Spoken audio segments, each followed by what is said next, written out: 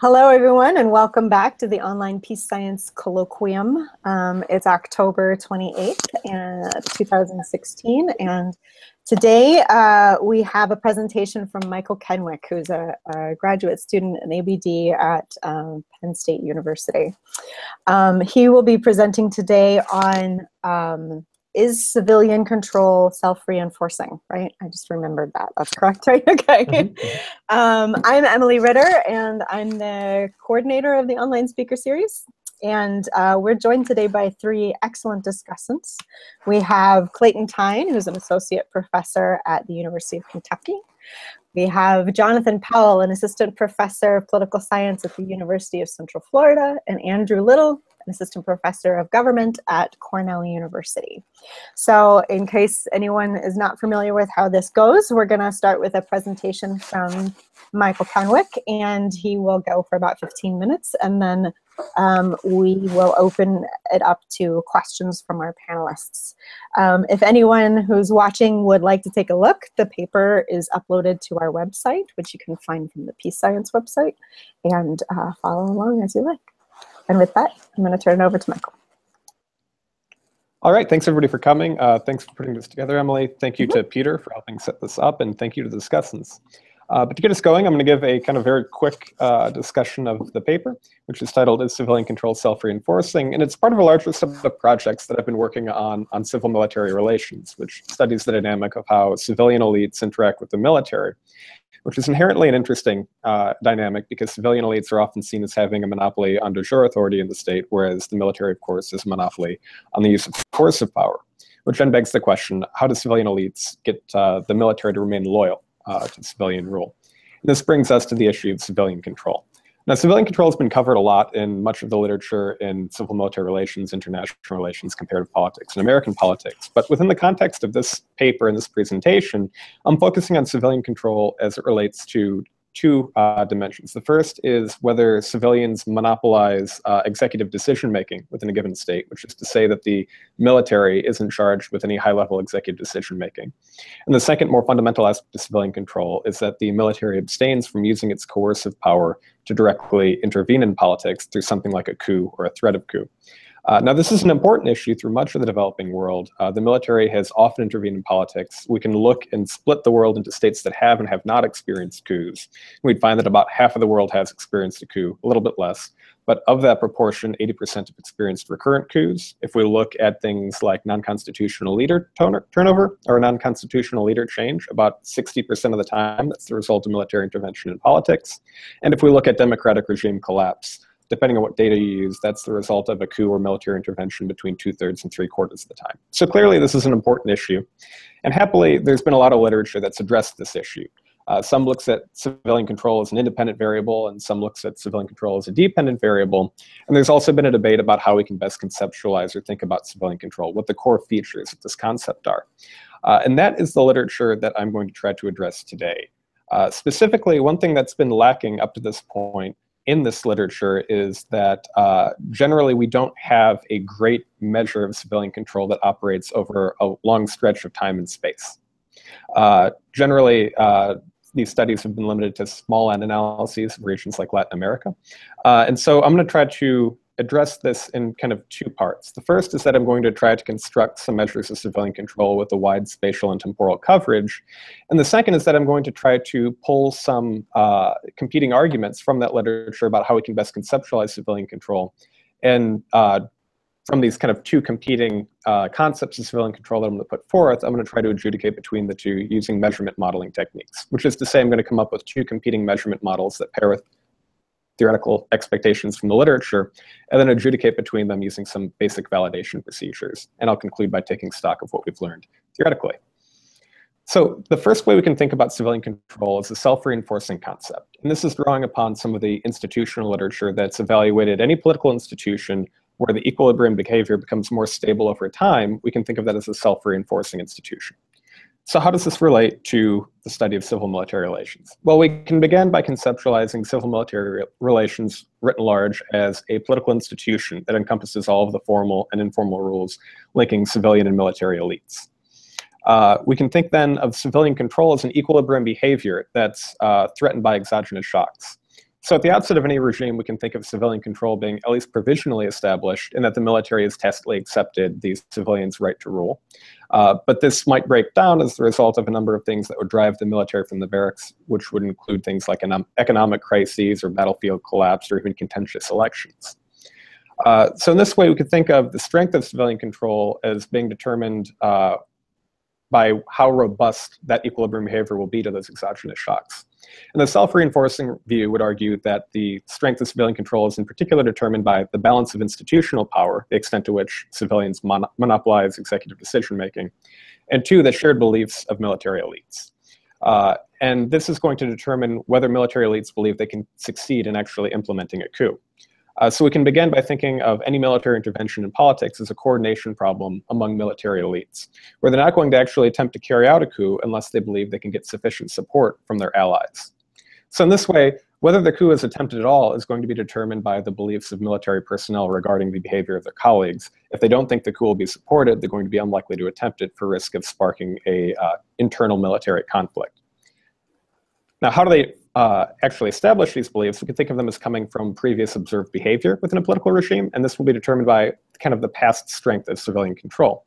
So as a result of this, we could think of civilian control as being self-reinforcing. If the military elites are looking to the past and finding that there's been a history of military intervention in politics, they might believe that they can succeed in carrying out the next intervention. Whereas if the history of a particular regime is characterized by civilian control, we should expect that they'll be more pessimistic about their ability to actually intervene in politics successfully.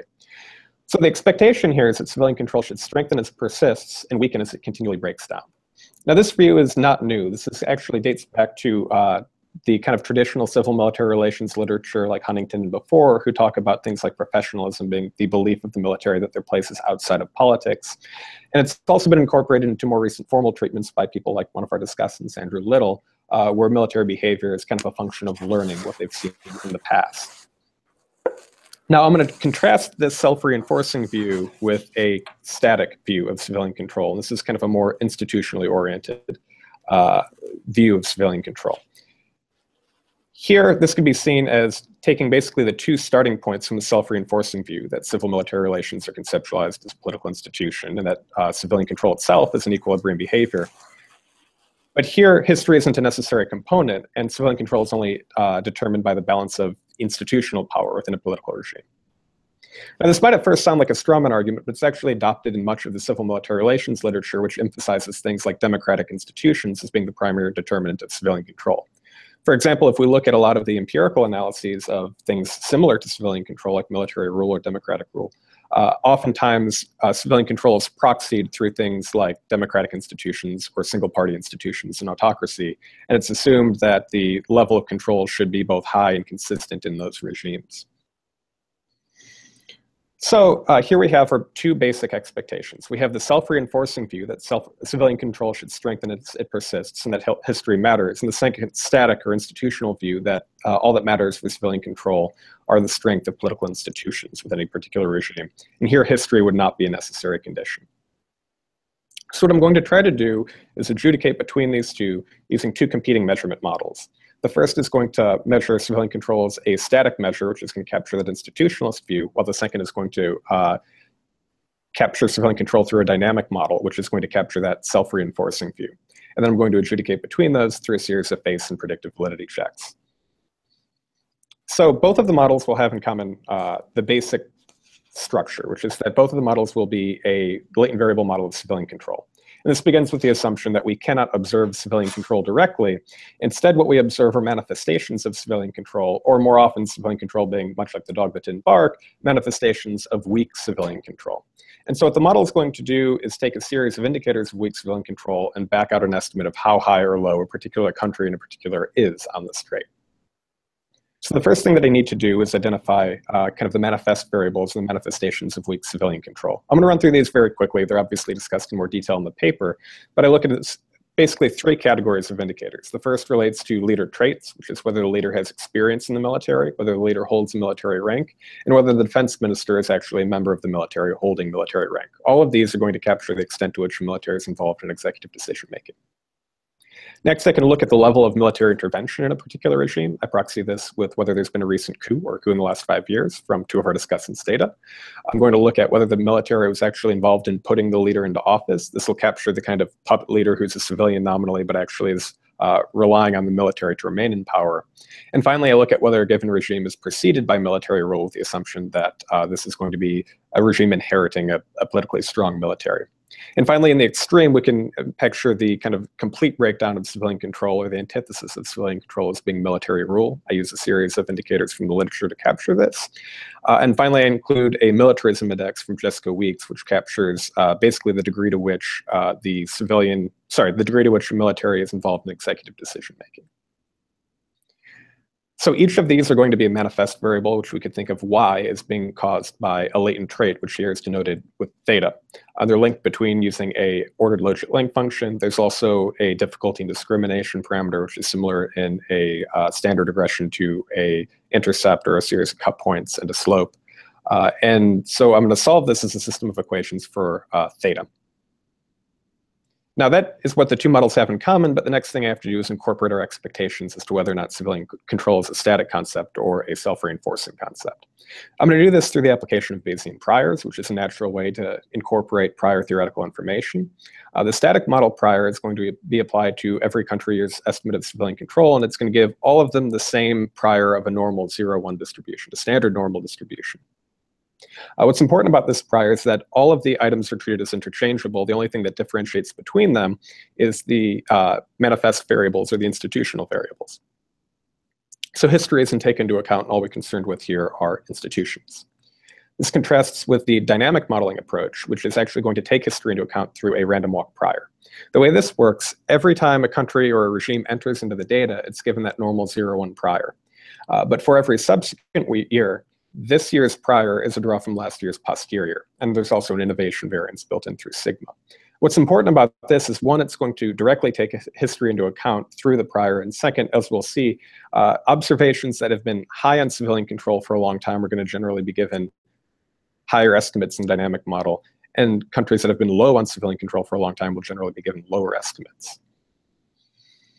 So having run these models, the first thing we need to do is basic face validity check to determine that both of them are essentially doing what I would expect based on these competing theoretical expectations.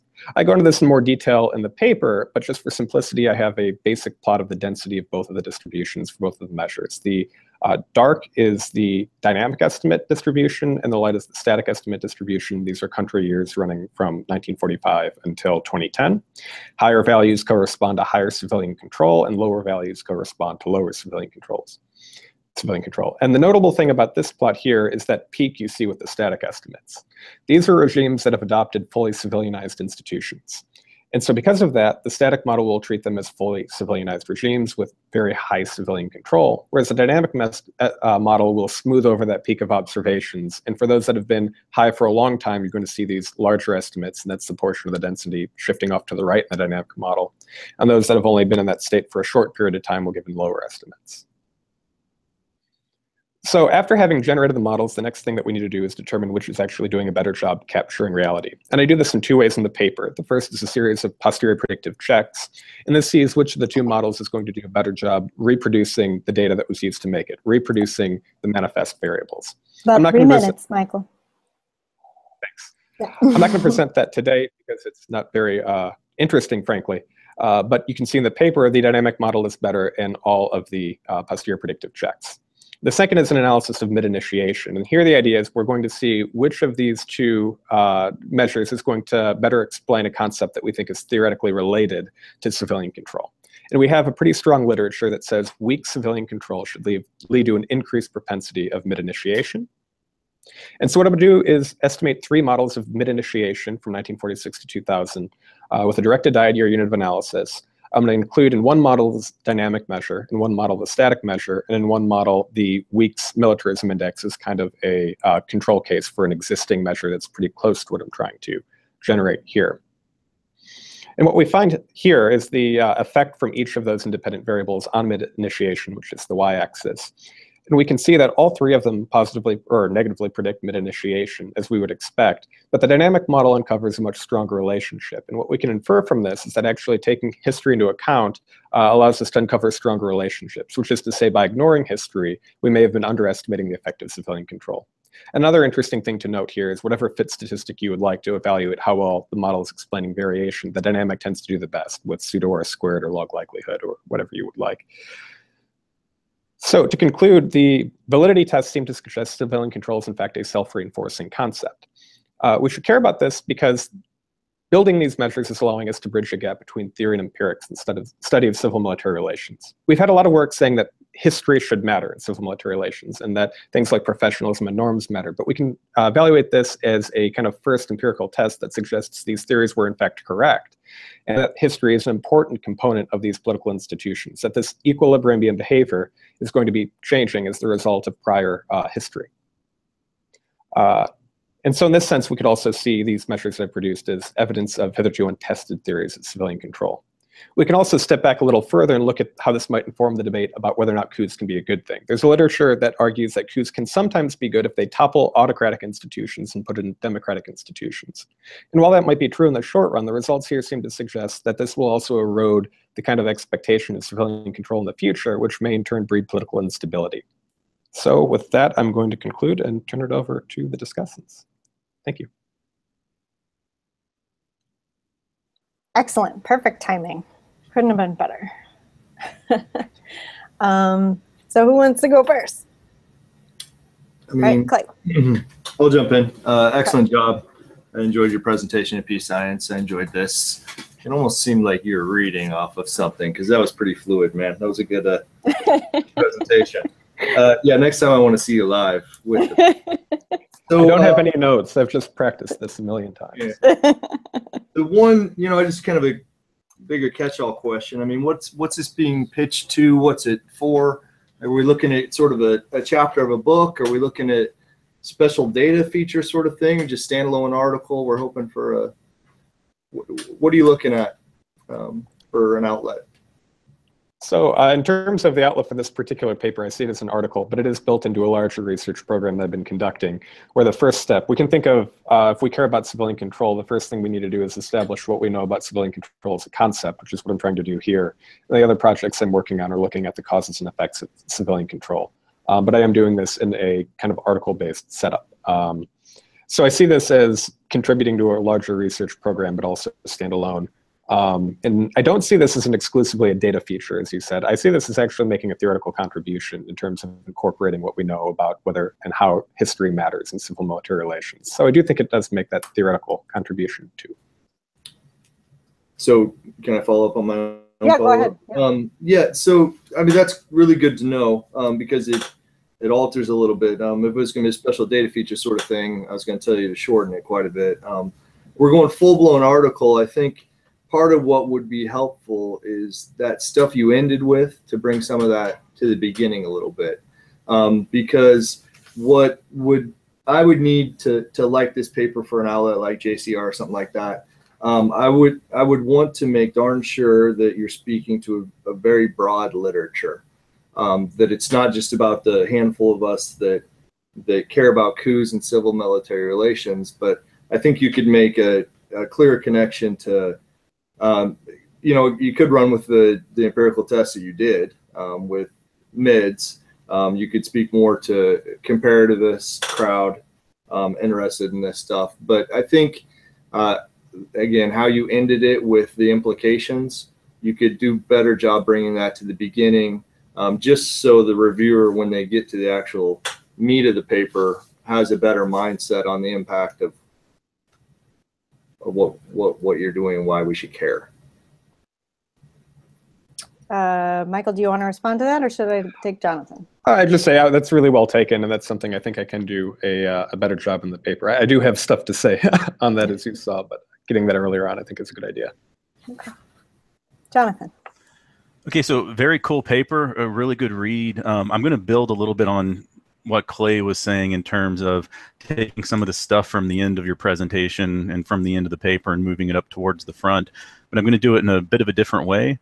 So the paper itself, in your presentation, you talk about the importance of it from a scholarly perspective, like like bridging the gap between theory and empirical work, which there is a huge gap there currently, and we have a lot of assumptions, and we haven't really tested some of these assumptions. So you're doing a really good job there. I'd like to see some sort of discussion of the policy relevance aspect of it, right?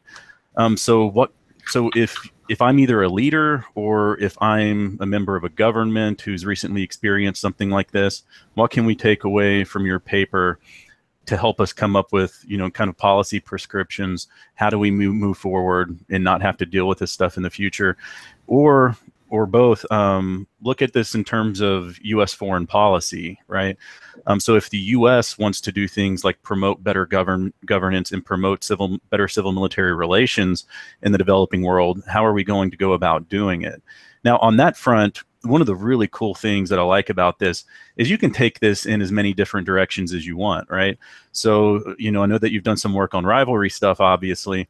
The U.S. might be interested in how stable or reliable are these, or not rivalry stuff, but yeah, alliances and all that. How stable are allies going to be? Are we going to see a Turkey, right? And if we do have some fears that a place like Turkey might have a coup, you might be able to give us a better idea of, one, where to look, where we might expect this stuff, but then also what can we do to try to prevent these things? And then beyond that, another general point that might be helpful is you give us a good idea of kind of like the overall picture. I'm kind of curious if you did any exploration of the data to try to figure out if the findings, particularly as they relate to something like mid-initiation, are they being driven by some specific component, like, like a military executive or, defense ministers, an active member of the military? So I was just kind of curious if you've broken it down a little bit and looked at those sorts of nuances.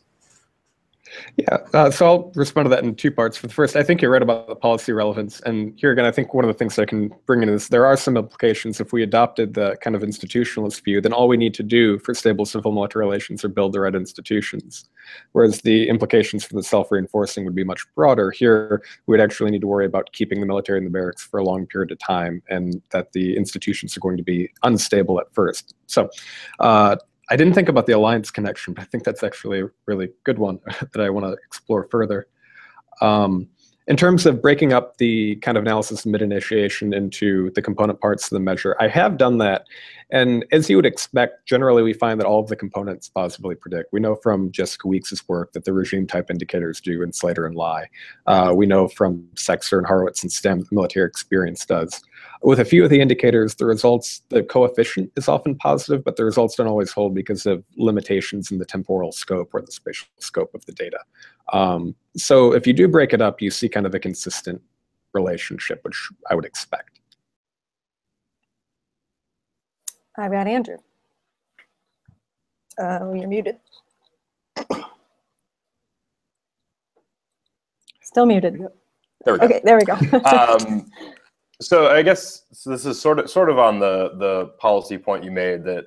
Well, so I was going to speak a bit more broadly theoretically. I mean, I think sort of one of the biggest things to think about is so I think that there's like a lot of different possible theories that one could come up with that are going to look very similar, and I'm not sure which ones of them like actually represent what you would call a self-reinforcing process, right? So if we just sort of like take the observation from your like figure 1 that you get more coups earlier in the regime, well, so I can sort of think of a lot of reasons or why you get clustering. I mean, so that could just be, there's a completely theoretically uninteresting explanation for that, which is that structural factors are just autocorrelated.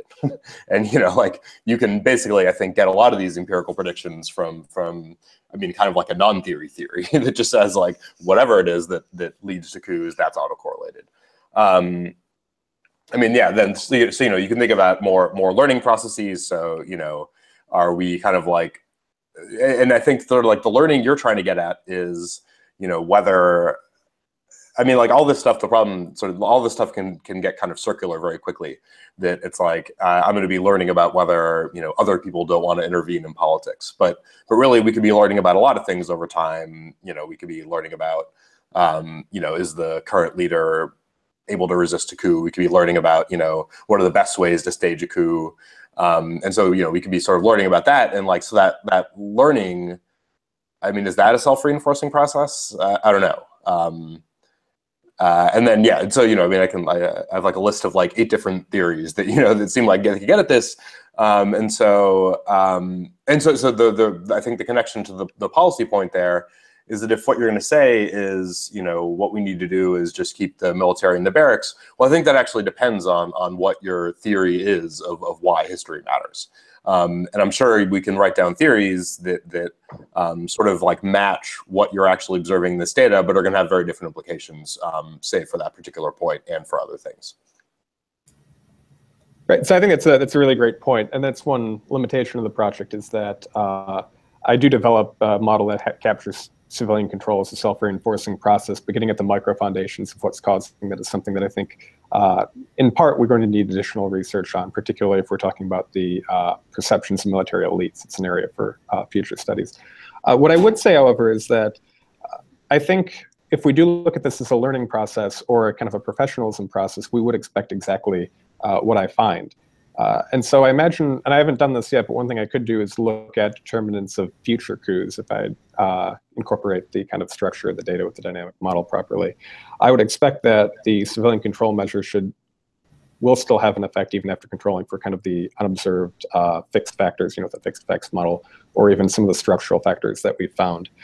I don't think those would necessarily be incompatible, and I think that just building these reinforcing processes and the measures to begin with is a necessary first step to test these kind of broader expectation that institutions aren't static, that institutions are going to have these temporal processes.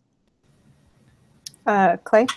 So, like, I really like the previous comment. That's something that I was thinking about too, and I like that you're sticking behind your norms argument, because I think you're right, but I also wonder if there's room to expand that. The idea, so I think a reviewer is going to say that there are lots of things that time is going to influence, and your argument may be one of those. Executives also over time might just get better at avoiding coups or something like that too. I mean, a lot of things happen with time. So do you have to be wedded with this norm argument?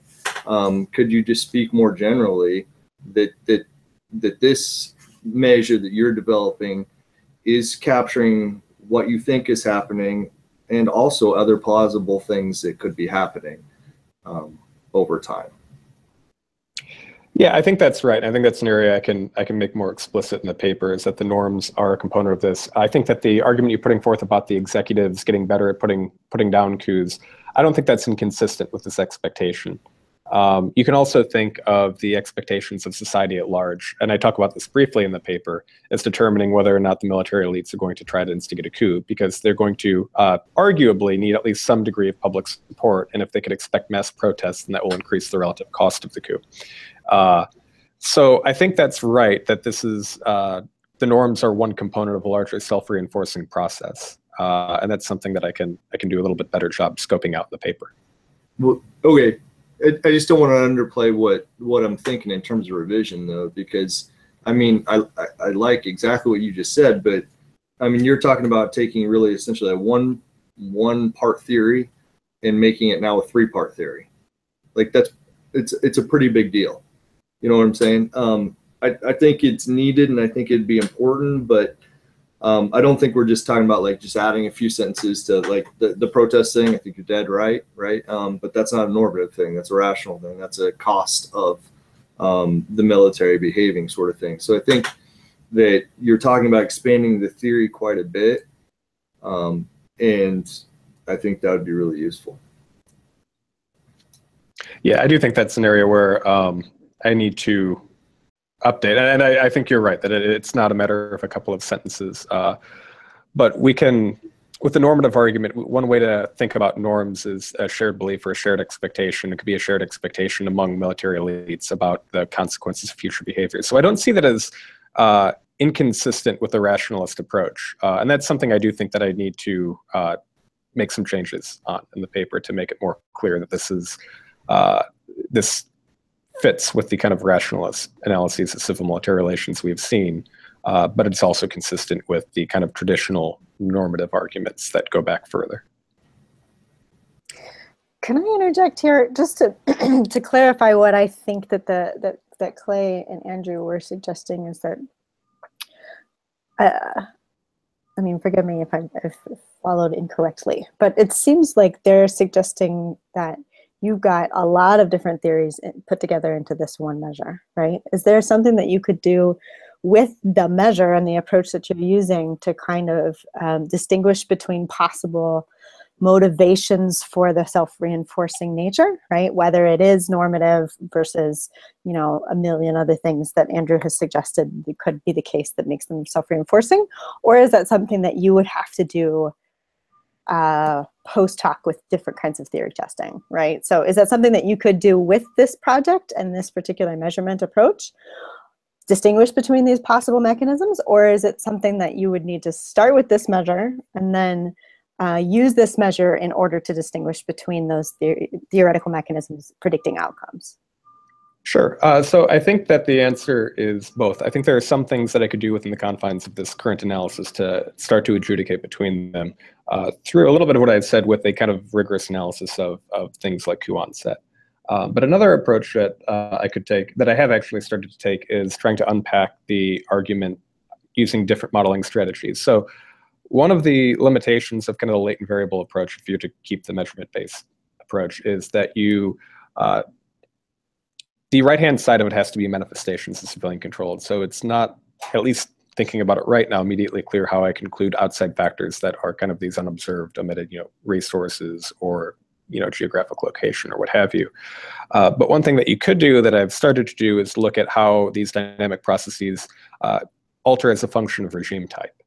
And so we can look at whether or not the kind of self-reinforcing processes is a function not only of time, but also of time and institutional structure. And that's something that I have started to do as an outgrowth, but that would require future work. So I think there's some that I can do inside what I see as a self-contained analysis here, but there's also work that I'm currently conducting to address this issue more fully elsewhere. Cool. Jonathan, you have your hand up? Yeah, and building on that, one of the things that I think would be interesting is try to identify situations where you might think that the leader is going to face some sort of threat of a coup. So one thing that I would suggest is, so right now you're looking at regime age, right? So like how long has this specific regime type been there? What happens if you start to look more at how long has the actual leader been in power, right? Because a regime can be there, can be very stable for a very long period of time. They can do what Clay referred to as getting really good at preventing coups, right? But if you change leaders, that might not go with it, right? So there are all kinds of examples where you have a leader who has effectively coup-proofed, but then either they resign, they go away, protesters force them out, or natural death is a really good example of this, I think. All of a sudden, any guise of civil military relations falls apart, right? So Togo looks good on this stuff up until Nsingbe dies around 10 years ago. There's immediately a coup because the military wants to determine who's coming into power after him. But it had been something like 40 years since they had seen something that would very, you know, like really, really, really overtly scream, we have very bad civil military relations here. And then, you know, Guinea would be another example of this, where Conti had basically stabilized the regime, but as soon as he's gone, the country's basically been in civil military chaos since then, right? So I think that you might be able to leverage this difference between stability of the regime versus stability of the leader. I don't know, I'm not sure what the best way to do that would be, but I do think that you will find instances in which you should be able to say we should think the institutions should help maintain stability through these periods of leader transition, and then figure out, is it actually doing that? Does that make sense? I think so. One thing that I could do in the paper, I look at kind of what the determinants of the differences between the two models are. And one thing I could do to begin to address this would be to look at these kind of, I could look at leader duration as well, and I would expect that the dynamic model would start to produce higher estimates the longer the leader's been in power. Because in some regimes, as you point out, in some regimes, the institution should hold over the leader turnover. In other regimes, the leader has made the institutions. It's kind of that Svolek style argument. So I think I could begin to address that by looking at how the models perform differently as both a function of leader tenure and maybe its interaction with regime type. Do you think that would be a starting point for your comment, or am I missing the boat? Yeah, it'd definitely be a starting point, and that's something that I was thinking about while reading this, but I can't really come up with a great suggestion for it. I'm not sure what the best approach is, but I'll definitely think about it more and let you know if I can think of something that would be better than the vague suggestion I've given you. I've got one finger from Andrew. Oh, there we go. Off mute. So sort of going a bit back to Emily was saying, but I mean, I think if you're going that a measurement model like this, I guess we'll veer into the more empirical stuff soon, is going to be better suited for the kind of general question of, does history matter for, among the set of 7 different possible explanations, than distinguishing between them. I mean, I think, again, we have a lot of different ideas they're going to look similar in terms of what they predict in like the broad patterns of how, a bunch of different indicators are going to track over time, things like that. If you want to get more specifically into questions of, is this, are we learning about the strength of the leader versus are we learning about how willing my colleagues in the military are to coup? Like I just don't see how, a broad indicator like the one you're constructing is really going to help us tease out those things. And so for something like that, then you're probably going to need to think of kind of more precise research designs that thinking through more carefully, what are the different predictions of those 2 ideas, not that they have to be mutually exclusive, and then thinking, so a little more precisely about that.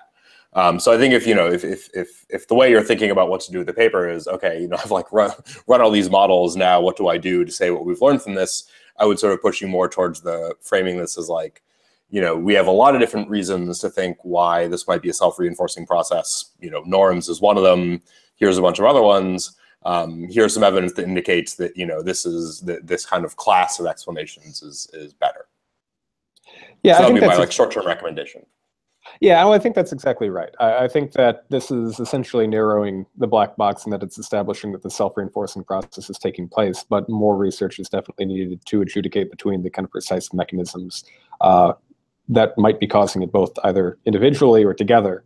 So that said, the one thing I would say in defense of the approach is that this is something that we haven't done, we haven't known about civilian control. We've been modeling, in a lot of large N work at least, civilian control as essentially a static process whenever we just rely on these recent coup dummies or these regime type dummies. And we often think about political institutions as static or unchanging in terms of these regime type indicators, even if you model it as a one-shot game, which we're doing less. But I think building a measure that's going to actually incorporate this dynamic process and self-reinforcing is a necessary step that I think we haven't seen. But I would think that, wouldn't I? Clay. I think I'm unmuted. Yep. So yeah, different direction on this question. Go for it. So the decision to, so yeah, what you have to do with a measure like this is to actually show us that it matters, right? Which you did in 2 ways, and I'm curious about the second way where you showed us that civilian control has a negative influence on mid-initiation, which I thought was fairly clever. But of course, the ideal scenario here is that you could show us that everybody else found one thing and you found something else, right? So what you end up showing us is that, yeah, we've got slopes and they're all negative and they're all significant, but yours is a little bit stronger substantively than the other ones, right? I was kind of curious what other things that you may have thought about, what other empirical models you thought about plugging this into, just so, I don't know, tell me what you were thinking, and then perhaps maybe there are others that would be better, or I'll just let you talk. Sure. No, so I think that's a great point. Now, in terms of finding something altogether new with the measure, in part with the predictive validity checks, I'm trying to reproduce a finding to actually validate the measure. So if I was finding something theoretically counterintuitive in terms of a validation check, that would actually make me nervous. Yeah. Yeah, I get that. So I think that the change in the substantive size of the effect, it's something different, but it also is new. Though to expand on the point further, I am looking in a separate analysis of unpacking this relationship between civilian control and dispute initiation more fully, so that I can look at how it's a function across different regime settings. And that's something that we haven't known from the literature. We often assume that civilian control matters in personalist regimes or military regimes, but what I'm uncovering right now is that it actually matters quite a great deal in democracies and party-based regimes. The effects there are actually stronger. And then another analysis that I've conducted, I'm comparing this to kind of other relationship sizes like the democratic peace and how that would actually relate. So there's a lot to be done there, and there's a lot that I'm currently doing. But within the confines of this paper, the goal has been to have a finding that is theoretically stable enough that I feel comfortable reproducing it as a validity check. And so that's why I am going to the work of Slater and Lyon, Weeks, and others, and relying on that as being a relationship that's sufficiently strong that I would be made nervous if my measures didn't reproduce it, because that would suggest I'm capturing something else. Sure. Yeah, I misspoke. I didn't misspeak. I was wrong. You don't want something completely different, right? Ideally, you'd show. Well, I mean, wouldn't ideally you'd want to show that other scholars were making type 2 error, essentially that we all have the same theory in mind, but your measure captures what they're not, but what their measure didn't capture. So you're saying that, yeah, we're all right theoretically. It's just that this measure is actually showing what we all expected to be true. But I mean, did you? So I ask if you tried this validity measure on other models or other ideas. You gave us some external ones that aren't essentially validity checks, right? Like you talked about democratic peace. These are new theoretical ideas.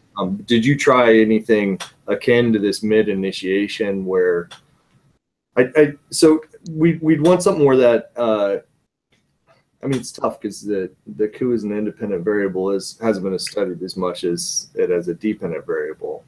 But have you tried or thought about other baseline models that you could plug this into as a validity check? So as a validity check, I've stuck primarily to mid for the reasons I've said. I have looked at a few others. I don't want to look at coup onset per se. I have to be careful on how I would do that because of one thing that I did look at as another test is to look at how they affect coup success or failure. Because one kind of interesting implication might be that if we are thinking about the dynamic measures capturing, we can think of the level of civilian control today as kind of my prior belief that a coup will succeed. And the results there show somewhat what you would expect, that as civilian control increases, the probability a coup will succeed decreases.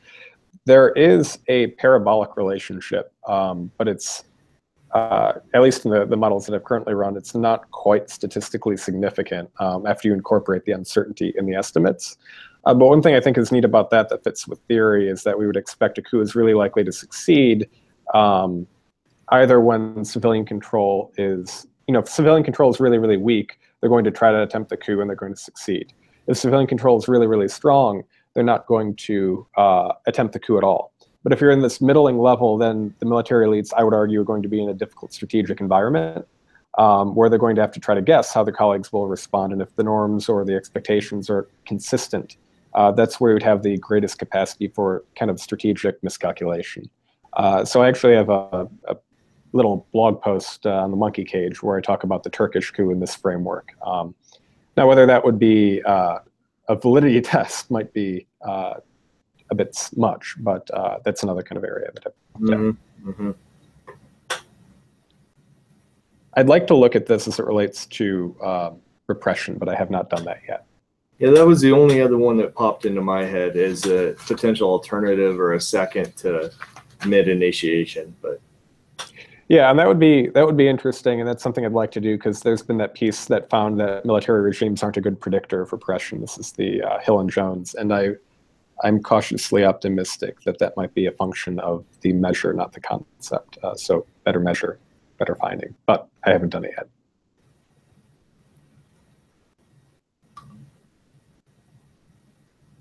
We have an open queue. oh, sorry, I can't see your hand, Jonathan. Yeah, so you mentioned the monkey cage thing with the Turkish case, and I had read it back when it first came up. So I was just kind of curious. Like one of the things that I mentioned earlier about this was actually, you know, trying to look at, did there seem to be any indicators in particular? And I know that in the monkey cage post, you had looked at, I know that you looked at Turkey, where it falls in the data, and it was somewhere around like the median or something in terms of civilian control, right?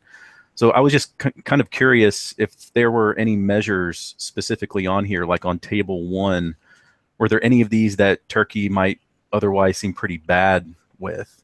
You know, like something that might have been a red flag to think, okay, they might be hanging around the median, but given this specific factor is present there, then that might be something that we should pay closer attention to. So yeah, actually, this is something that I scrapped from the presentation for time. But what I like about Turkey is that, at least on the indicators I have, which are admittedly the kind of coarse indicators that exist, but on the basic indicators, we have Turkey with very civilianized institutions.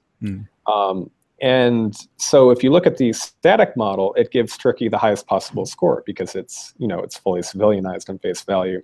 Whereas the dynamic model is the one that sticks Turkey kind of in the middle of the pack. And what I think is interesting about this from a theoretical perspective is we can actually go out and, prior to the coup, see these kind of static versus self-reinforcing views become manifest in academic and policy-based discussion of Turkey. So there are a lot of people out there saying that Erdogan had successfully defanged the military, and that it had become this kind of strongman government where civilians had achieved control. And in some regard it had, on an institutional level it had. But what differentiates between the two models is the history that the dynamic model is taking into account. And so I think that's the factor that differentiates Turkey. While there's certainly, I think if we had more granular measures, we would uncover some areas where the military in Turkey certainly still had influence. But on a kind of broader level, I think that one of the critical factors with Turkey is that it hadn't quite yet built up that tradition of civilian rule. Yeah, sure. And one of the things that I like about just the basic idea of what you're trying to do here, where generally we do use really crude measures like, you know, year since last coup attempt, or, you know, X number of coups in the last so many years. And, you know, it's been decades for Turkey, right? And then beyond that, there was the, you know, kind of the funny business in the 90s, what you might call a soft coup, where the military might not have overtly been, you know, tanks on the street overthrowing the government, but they were very certainly behind the scenes, you know, kind of pushing political actors to try to change the regime.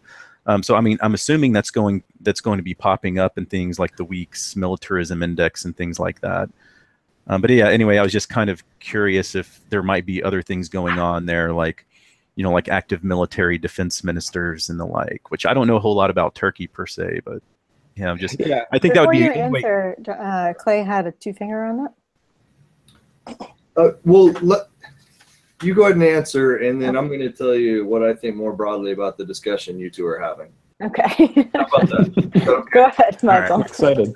Yeah, no, so the most recent year we have data for Turkey is 2010, but on that year, even the defense minister position, everything with Turkey was coming up.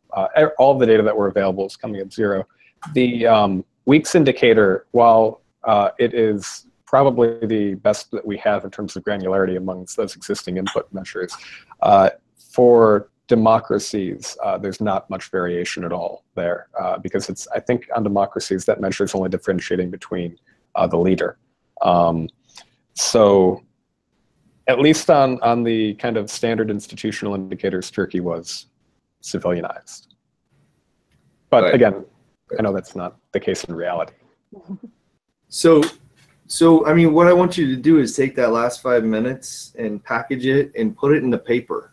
Because that was super interesting, and it brought the differentiation between what you're doing and previous measures to life, and it's an interesting, relevant case that puzzled the heck out of a lot of us. And so, yeah, man, like you and John are just sitting here rapping about Turkey, and I'm just like riveted, and so I started flipping through, and I figured I must have missed the section about Turkey, and I didn't find it, man. Like, it's not in there, right? No, it's not right now. And what's nice is we recorded this so you can remember all the things that you said.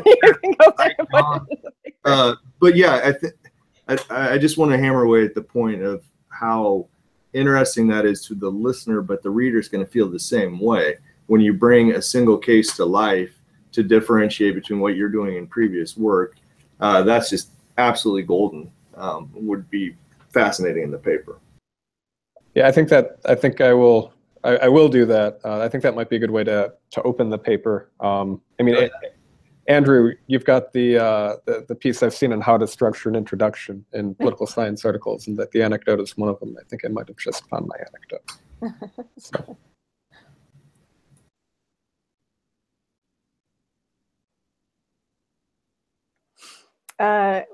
Jonathan, and then Andrew. Yeah, yeah, really. sorry. Can you see my video doesn't seem to be working? Oh no, I can see you and we can hear you. Oh, okay. Well, I'll let sorry, someone else is going to. Okay, Jonathan, and then Andrew. Yeah, so that was going to actually be my kind of like my biggest suggestion, like something I think you absolutely have to do, is just tell some sort of story, and I think Turkey would be something that would be useful, just because it was something that, while Turkey certainly wasn't like completely civilianized in the way we would think about it, it was something that shocked us. It was obviously something very important. In a lot of these coups, increasingly, they're in more kind of marginal cases, like they seem to be over time increasingly less developed countries. Every now and then you have an Egypt or a Thailand, but usually it's going to be like Guinea-Bissau or Burundi or something like that. So I'd absolutely encourage you to use a case to kind of frame this.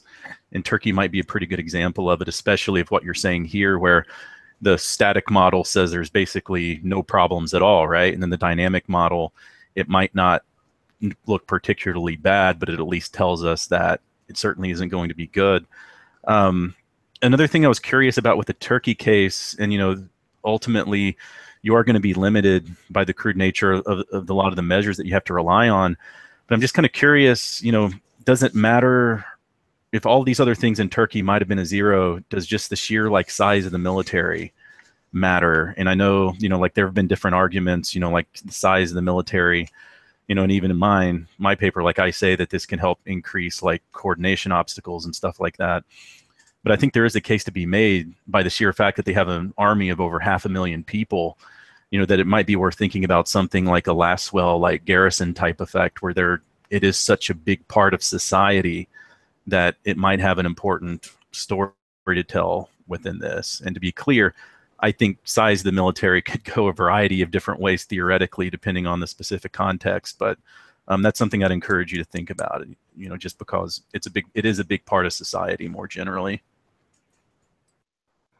So on that, I think, well, I'll handle the Turkey issue part. I'm actually going to turn on screen share for a minute. This is a slide that I removed from the presentation this morning, which maybe I should not have. Can you guys see this? Mm-hmm. Here's Turkey in the static model and Turkey in the dynamic. And here in the static, you can see it's as high as Costa Rica, which, if you didn't know, does not have a military. And in the dynamic, it's very much in the middle of the pack. And if you took all the countries in the world, that's roughly where Turkey would sit, the highest of the static, middle of the dynamic. But just in case you were curious what that looked like. But in terms of your second point, the size of the military, those types of indicators have been something that have been a bit of a challenge for me from a modeling perspective, because I'm on board with you that they matter in a lot of really important ways. But both with the size of the military and something like a coup-proofing or a counterbalancing indicator, they're difficult to incorporate into the measurement model, which assumes that these are manifestations of civilian control. And here we can think of the size of the military. While it definitely has an effect on coordination and coup success, it could be that you have a big military because you have achieved a sufficient level of civilian control and you can afford to build that without having to worry. And similarly with coup proofing, you might think that this weakens the military, but you only adopt that strategy if you have a politically strong military to begin with. And so there's a challenge from a modeling perspective to put that into the measurement model, because the relationship between that indicator and civilian control is somewhat more complex than I think I'd be able to model, at least in a simple fashion. So that's why I don't know if this is a full, this fully addresses your point. Oh, no, and I'll agree Sorry? with you. Like, I think it might be actually, I don't know if it would necessarily be impossible, but I think it's even tougher than you're suggesting. So even, the size of the military itself that in and of itself is going to be dependent on a variety of other things like security concerns and things like that, which ultimately you're going to try to explain later, stuff like MIDS. So yeah, I'm not sure that you can do anything with it, but at the end of the day, this is the thing that fascinates me about a place like Turkey, is even if you do have zeros through all of those other categories, and even if we do have institutions, is the sheer fact that so many people in the country are soldiers and so many people are veterans, does that do like a Laswell type thing where you're going to see them basically automatically either have a say or feel like they should have a say in politics? And I don't, there's obviously no easy way to try to address that, but it's just something that keeps creeping through my mind with the Turkey. Why don't we hold on that and let Andrew, because we're running close on time. So how about Andrew? So can people hear my video is doing totally crazy things, but am I on? But we can hear you just fine. Okay, good. Yeah, this looks like something from a movie of like flashing lights everywhere. So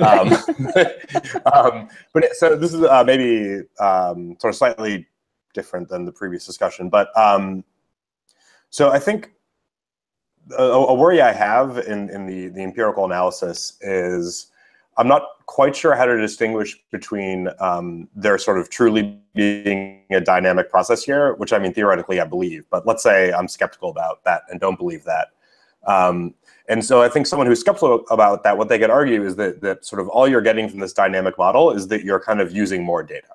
And that really, like, the reason why when you go from, say, the militarism index to the static model to the dynamic model, and you like start uncovering bigger effects, you're just kind of incorporating more data. It's sort of no matter what the theoretical reason is that there's, say, a link between MIDS and military relations, like no matter what the truth is, as you incorporate more data, you're going to sort of get stronger estimates. And so even just from the fact that so I'm guessing that the dynamic model incorporates more than whatever the last 5 years of coup attempts. So obviously in the Turkey context that might matter, that this dynamic model is just soaking up more information there. And so I'm not quite sure how I think you should respond to that. So hopefully you have a response to that. Well, I do, and I'll try, and then you can tell me how I did. Okay. So this is an argument that I'd of course be familiar with and I'm sympathetic with. But what I try to do to establish that the dynamic model is doing better because it's capturing the self-reinforcing, not just because it has more information, is one, looking at where the models diverge. And so that was the plot, I don't remember what figure it was, where I find that the models are most different when you have these very old regimes, very kind of democratic and old regimes. And two, in the section where I look at the posterior predictive checks and looking at how well the models reproduce the data, I find that the biggest difference are the cases where they all have kind of zeros on the indicators or where they're fully civilianized. And I find that as the regime ages, the dynamic model is doing better and better. And so for me, I'm taking that as evidence, not just that the dynamic model is doing better by incorporating last year's posterior or by removing or narrowing the confidence intervals or credible intervals in this case, but it's actually doing better where we would expect it would do better if this is in fact a self-reinforcing process. So that was how I tried to get at that critique, is actually, if it were just a matter of providing more efficient estimation, then we wouldn't necessarily expect the dynamic model to be doing better on the subset of cases that are highest on civilian control. So I wonder if, I mean, I think it just seems very, like, none of that sounds crazy, but it all seems kind of ad hoc. So I think it would be useful if you could point to some, more kind of methodological people talking about, a priori, what are the kinds of checks we should do to distinguish between models like this. I think that would be useful. Yeah, and I can look more into that. The posterior predictive checks are pretty common, though. The looking at the region is something that I was doing. But often we think, again, that the dynamic model should do better because it should narrow the credible intervals. But here we're both getting different estimates, substantively different estimates, and that it's so essentially. I think that I was beginning to get it with it there, though. I will take you up on that point about trying to think of some more kind of creative means to go about this. So that's something I will work on. Well, we are running up on time, so do any of our discussants have anything that they'd like to make sure that was said before we peel out here? thanks so much, Emily and Mike. Very good job.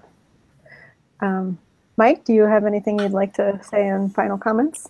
Yeah, I just wanted to thank everybody for the time. This has been a tremendous opportunity. This has been some of the best feedback that I've gotten, and it was. I've spent a lot of time citing you guys, so it's been a lot of fun to chat about it. So thank you for the opportunity, and thank you for your feedback. Awesome. Well, this was excellent. Thank you so much, Mike, for presenting your work and sharing it with us. Again, anyone who would like to take a look, the manuscript is up on the Peace Science Colloquium website. So Google it and go read the paper and send Mike more comments. You can also comment on the YouTube page if anyone has questions or ideas, and hopefully Mike will be able to check it out. And we will, and I want to thank Clay and Jonathan and Andrew for their time reading the paper and their excellent comments. I really appreciate it. So we'll be back again in 2 weeks on November 11th when Anita Godis will present on women combatants and the politics of gender-based repression in the Syrian conflict. So thanks to all, and we'll see you again next time. Thanks, Emily. All right, bye everybody. See you. Thanks.